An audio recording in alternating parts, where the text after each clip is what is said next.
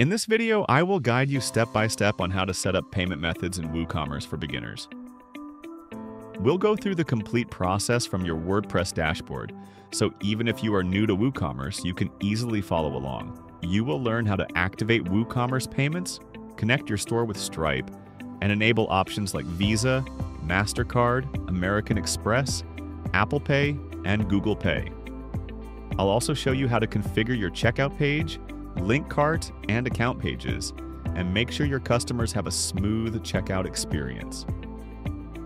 We will cover enabling multiple currencies, adding third-party gateways like PayPal, and setting up direct bank transfers or cash on delivery.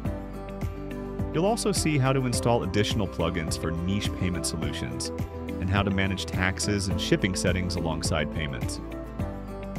By the end of this tutorial, you'll have a fully working payment system integrated into your WooCommerce store.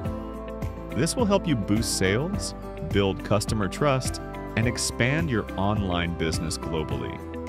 Make sure to watch carefully and follow each step for best results.